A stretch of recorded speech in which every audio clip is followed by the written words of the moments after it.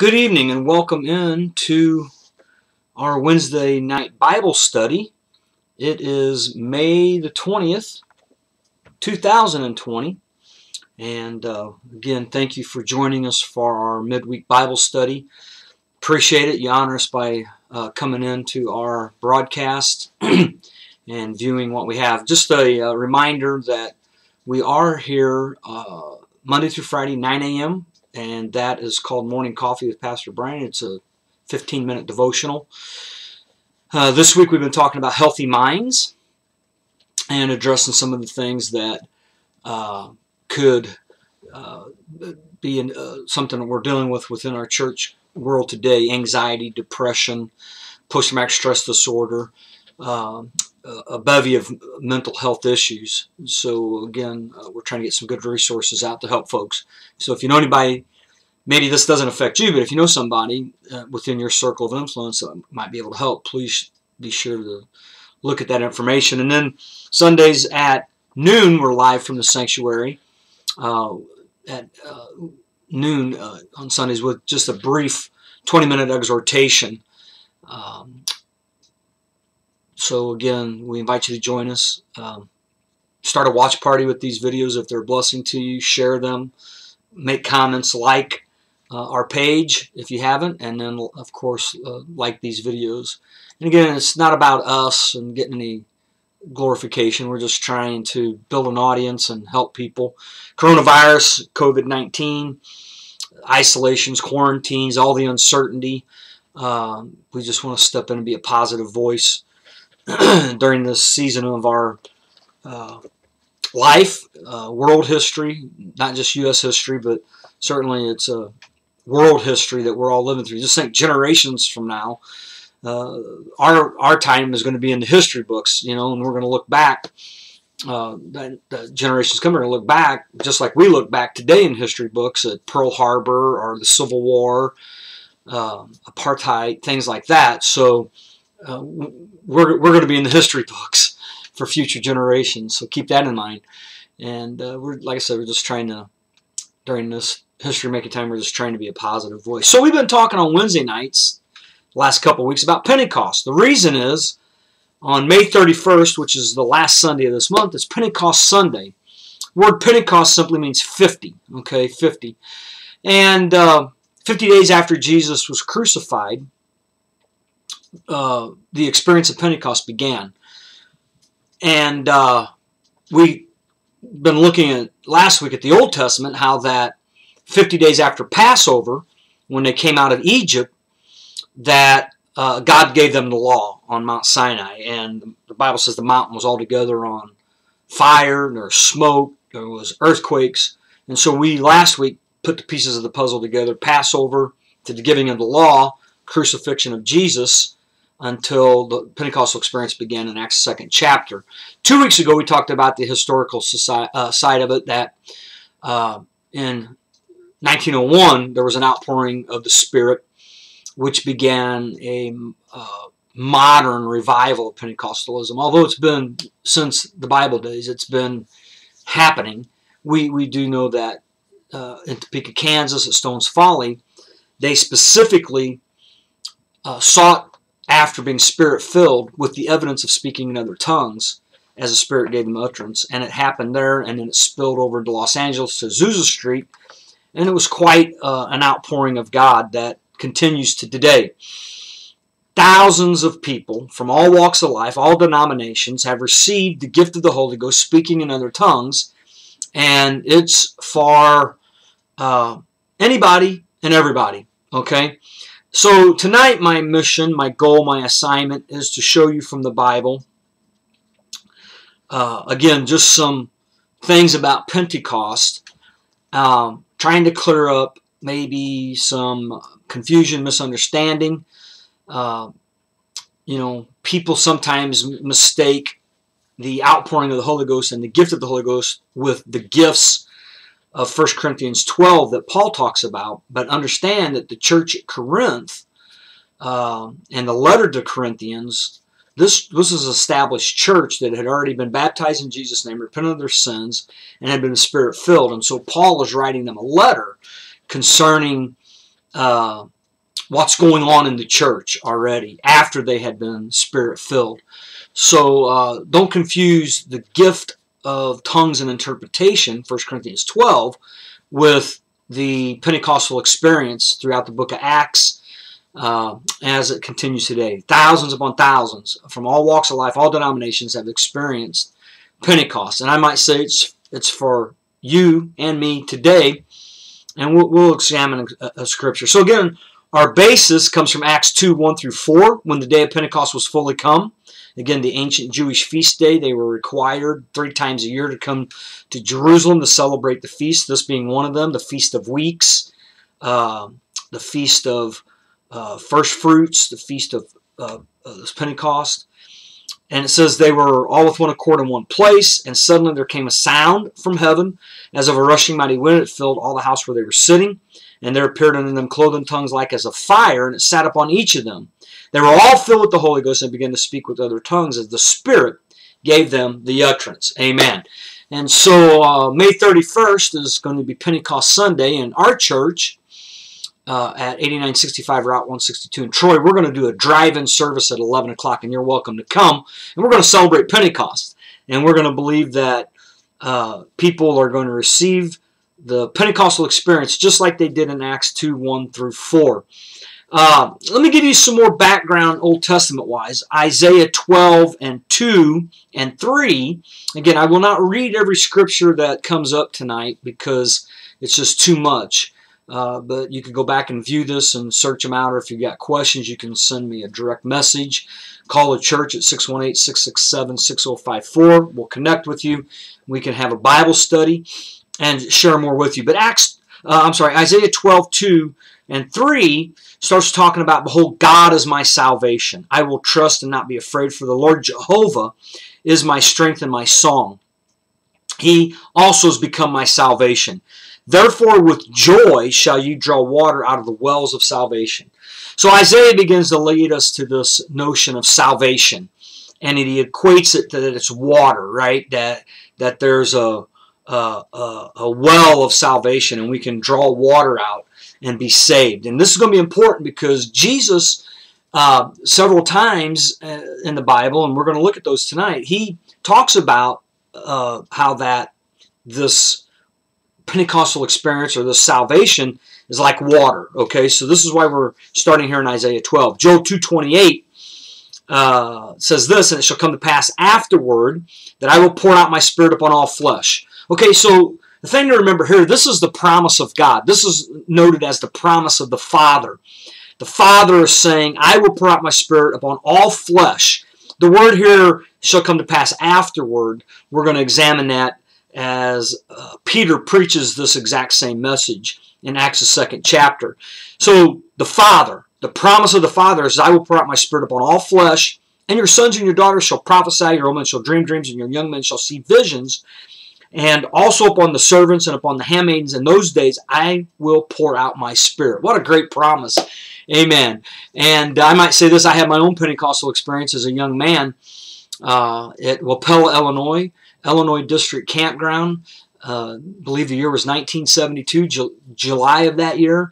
I had my own Pentecostal experience on Illinois Campground, and what an experience it was. Just a young man, and it stayed with me, and I stayed with it, more importantly, throughout my life. Isaiah, again, this Old Testament prophet, centuries before the initial outpouring of the Holy Ghost through God, he says this, for with stammering lips and another tongue will he speak to this people, to whom he said, this is the rest wherewith ye may cause the weary to rest, and this is the refreshing. Okay, so this ancient prophet of old, he, through the lens of prophecy and foretelling the future, he says that there is going to be a time when there will be stammering lips and another tongue, not a native tongue, not a learned tongue, a heavenly language that is going to be used to speak not just to his people, but through his people. So you can see again, as we looked at Old Testament symbolism and metaphorically how that Pentecost was addressed in the Old Testament, we see it as well in these scriptures tonight through Isaiah and Joel, speaking about this Pentecostal experience. And the particulars are now here defined. Joel said, the promise of the Father is, I'm going to pour out my Spirit upon all flesh in the end time. Isaiah identifies how that is going to sound and look, and he says it's going to be with a stammering lip and another tongue, that this is going to come. It's called the refreshing, okay, and a rest. Very important. Now, lest one thinks that Jesus was detached from the Pentecostal experience, that is not true. For Jesus said in his teachings, right? For instance, in Mark 16 and 15, he said, go into all the world, preach the gospel to every creature. He that believeth and is baptized shall be saved. Now notice, Jesus said, he that believeth, okay, and is baptized shall be saved. We could continue that thought when it gets into 17. These signs shall follow them that believe. Are you a believer? I'm a believer. Okay, so believers are baptized. Secondly, believers shall speak with new tongues. Now, it's right here in your Bible. It's in my Bible. It's a red letter. Again, I'm not going to say trust me. I'm going to say go to your Bible and get Mark 16 and 17, and it says, these signs shall follow them that believe. They shall speak with new tongues. The tongues that he's talking about is the same thing Isaiah was talking about in 28, 11, and 12, that with another tongue would he speak to this people. So again, the Bible is coherent. The Bible doesn't contradict itself, and the plan of salvation is found throughout the Bible. And Pentecostal experience is found throughout the Bible. And it's just a matter of us connecting the Old Testament and the New Testament, connecting all the pieces of the puzzle to realize, amen, that this great Pentecostal experience, that prophets of old talked about it, and Jesus talked about it, and it's still occurring today.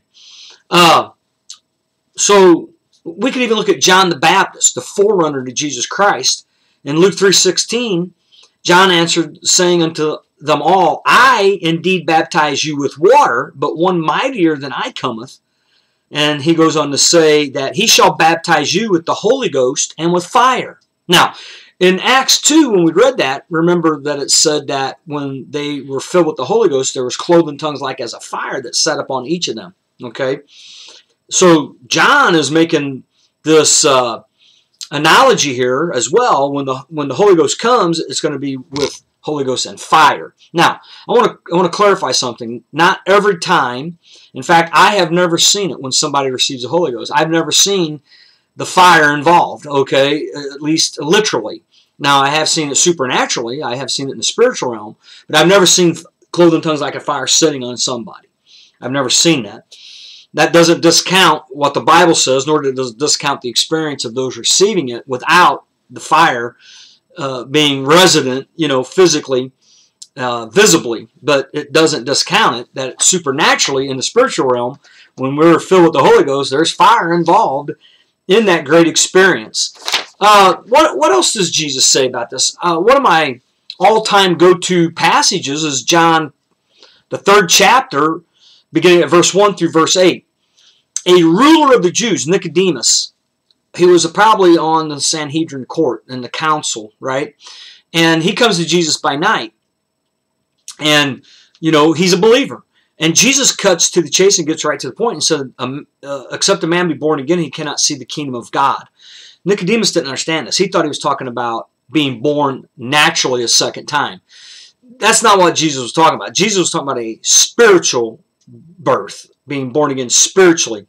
And Nicodemus says this, how can a man be born when he is old, right? I'm an older man. How is this going to happen? And can he enter a second time into his mother's womb and be born? Obviously not. Jesus answered, verily, verily, or truly, truly, I say unto thee, except a man be born of water and of spirit, he can enter the kingdom of God. So we have this great Bible study that Jesus gave Nicodemus, who came to him in the middle of the night. And Jesus simply says, you must be born again. What does that mean? Well, Jesus said you're born again of water and of spirit. Okay? So this is leading up to this great experience of Acts. This is what Jesus taught. Taught Nicodemus, taught his disciples.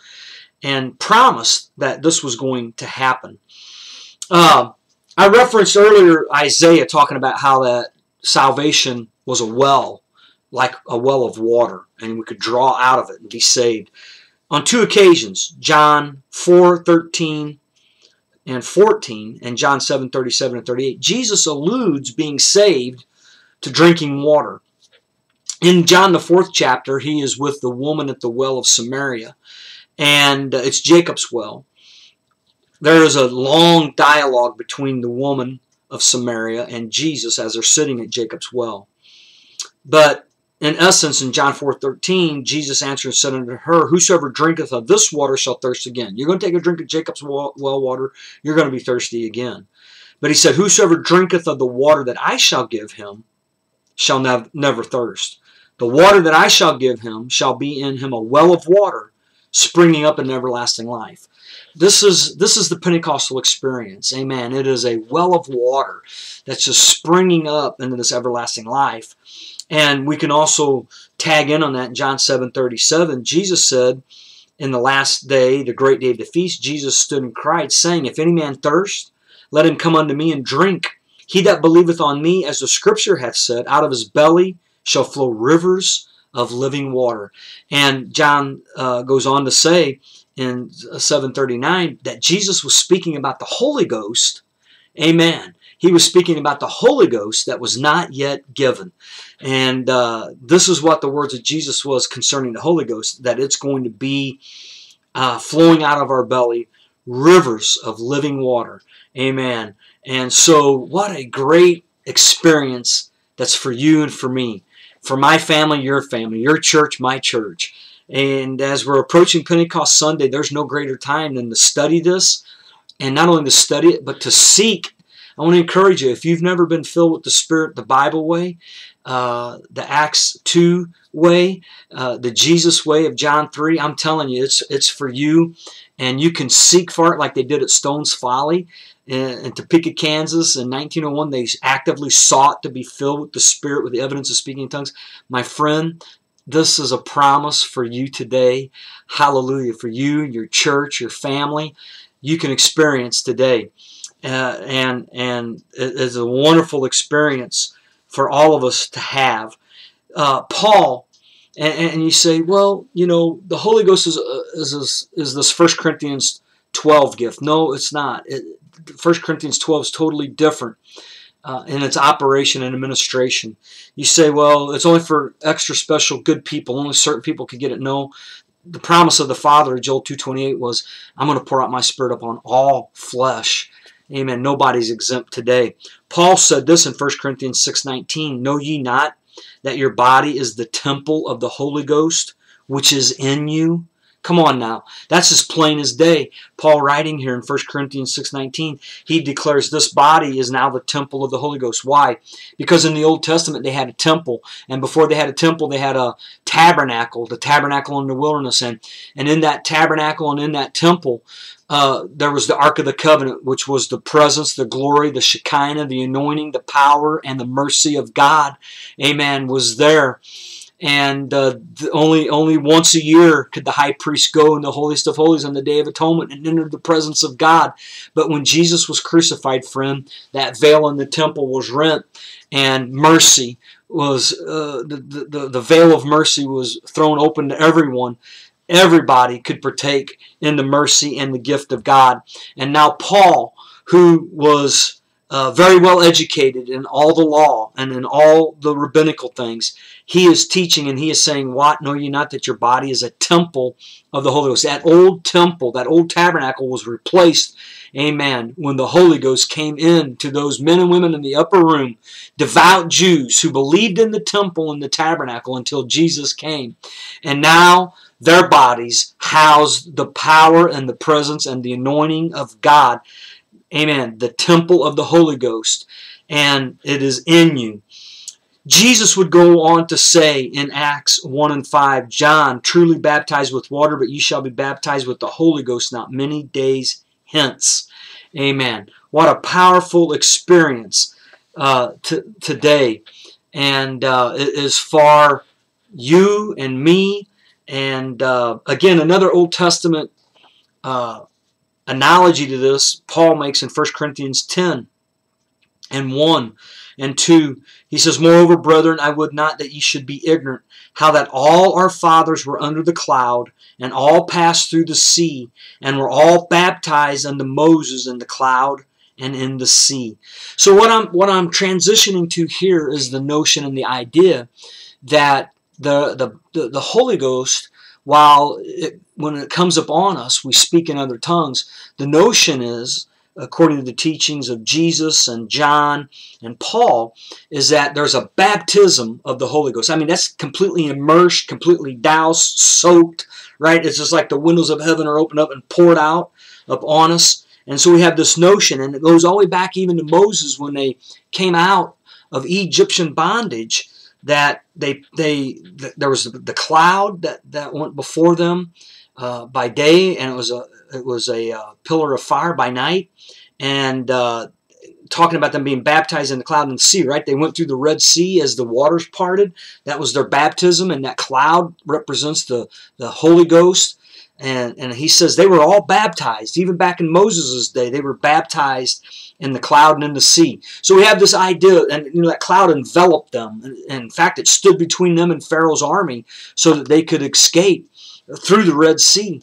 And so it was a baptism of the Spirit of God on their lives. And this is that idea, this is that notion, is that as Jesus said, we're going to be baptized with the Holy Ghost. It's going to fall on us. It is going to just literally be poured out upon us in a great way.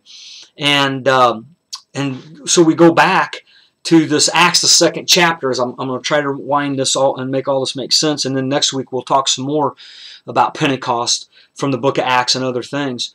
But we get back to Acts, the 2nd chapter, that initial day of Pentecost. And here's one thing I want to say, that the Holy Ghost can fall at any time, okay? Initially it fell on the day of Pentecost, but it's not restricted to that anymore. It's happening around the world on a daily basis at all hours of the days and night, okay? So it's not bound by a certain day on the calendar any longer. But the initial day of Pentecost came. There were some things that happened. There was a sound from heaven. It sounded like a rushing mighty wind. And go back to John 3 and read what Jesus said about this. He said there's a sound that comes with being born again.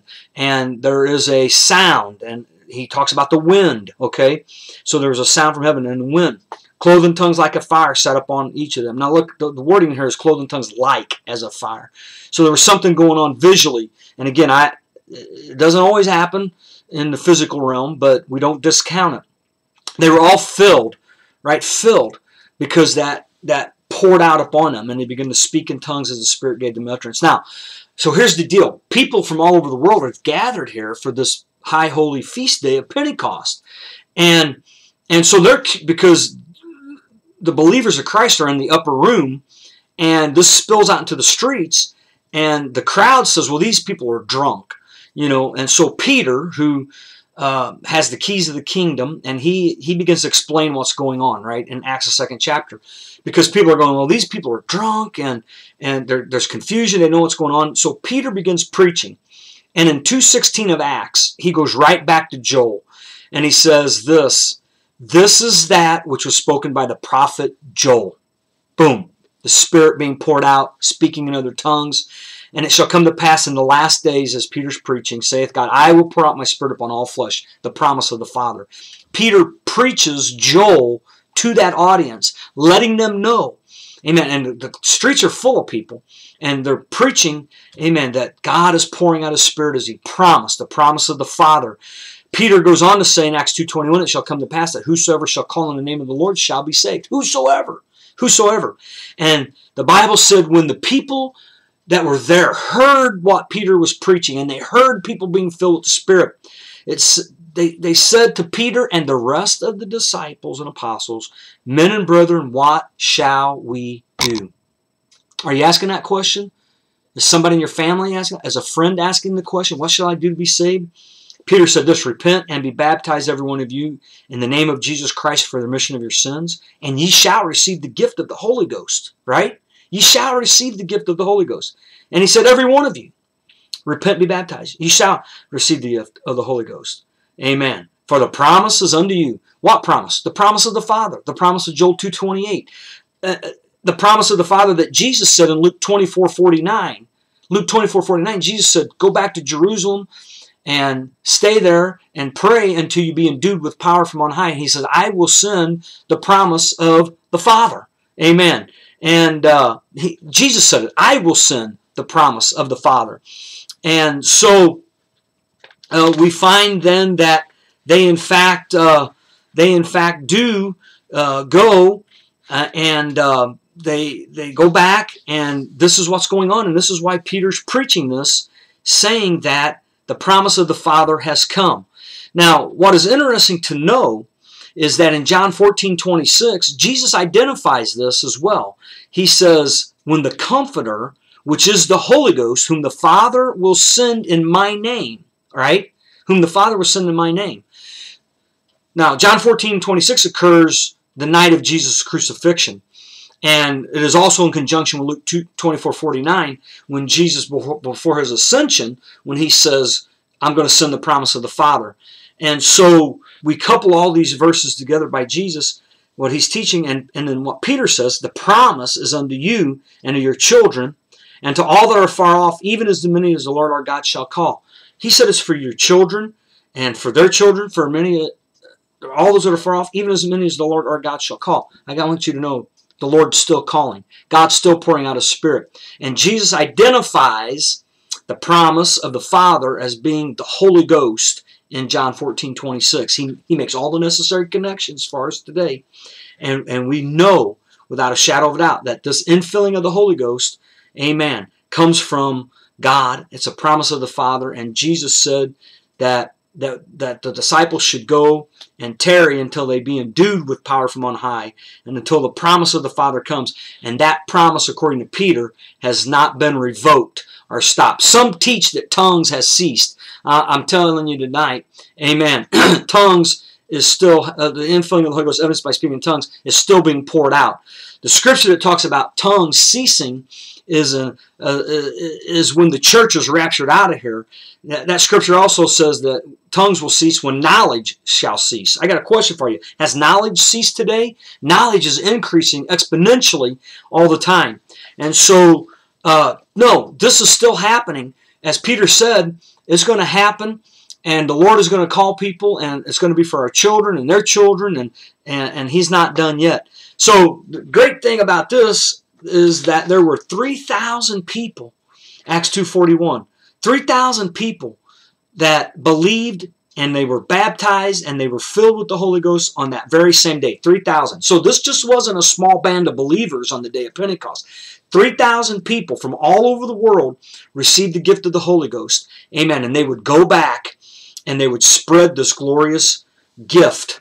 Amen. And this glorious message of infilling of the Holy Ghost. I close tonight talking to you from a report that Peter gave later on in the book of Acts. So next week I'll touch this more in detail, but know this. Peter went to the household of a man named Cornelius, and he began to teach Cornelius and to his household and preach to them about this very Holy Ghost, and they were filled with the Holy Ghost. Here's what Peter says of that experience in Acts 11:15. I'll remind you, Peter was a Jew, Cornelius was a Gentile, and so he goes back to Jerusalem, and he gives a report, and he said this, and as I begin to speak, okay, and we'll cover this next week, the Holy Ghost fell on them, baptized them, right? The Holy Ghost baptized them, as on us at the beginning. When was the beginning? Well, for this particular instance, he's referring to Acts, the 2nd chapter, when he himself was filled with the Holy Ghost in Acts 2:1-4.